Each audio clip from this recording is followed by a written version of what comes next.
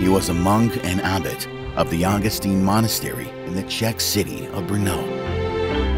But he's best known for his experiments with peas. Gregor Mendel was the founder of genetics and the discoverer of the inheritance laws. He is one of the great scientists of the world, right up there with Darwin, with Newton, and Albert Einstein. He also observed the firmament and the stars. With what was becoming, without knowing it, into the founder of the new discipline of space weather. In the 19th century, he was ahead of the discovery of DNA and the human genome. He showed that science and faith go hand in hand to understand creation. Some called him the gardener of God.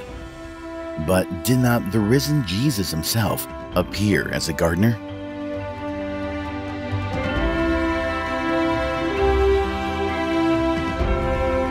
Mendel, the father of genetics,